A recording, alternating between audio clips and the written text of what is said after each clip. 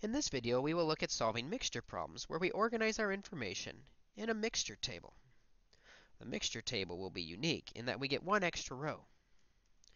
If we take all of the solution and we multiply it by the part, whether that part is the amount of dollars it's worth or the percent it's worth, that will equal the amount of that in the final solution.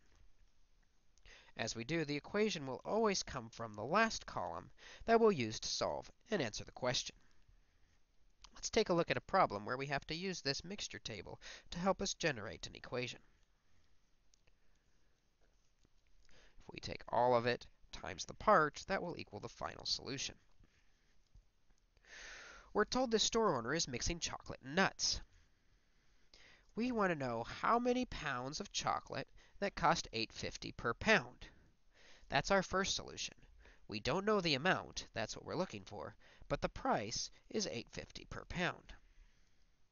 It's going to be mixed with 25 pounds of nuts that cost $2.50 per pound.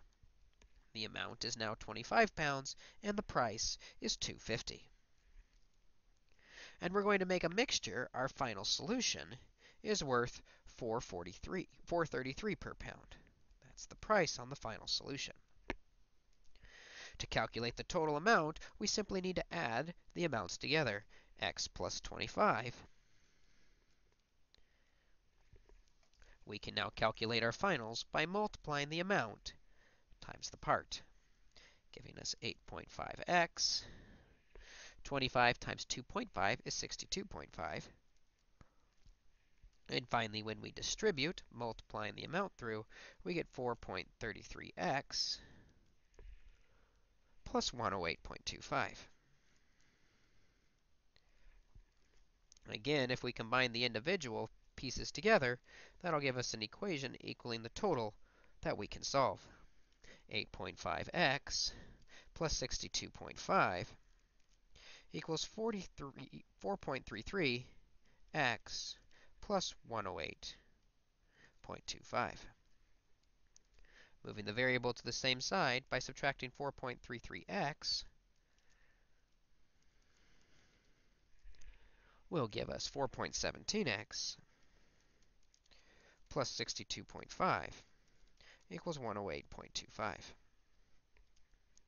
Subtracting 62.5 from both sides gives us 4.17x equals 45.75. Dividing both sides by 4.17, and we find out that x, the amount we need to add, is about 10.97 pounds. Let's try another example where we have to organize our information and solve the equation.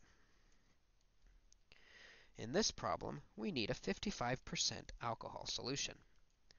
Be careful here, even though that comes first, what we need, that is going to be our final solution at the end. We need 55%, 0.55 at the end. On hand, we have 600 milliliters, that's the amount, of 10%. As a decimal, that's 0.1.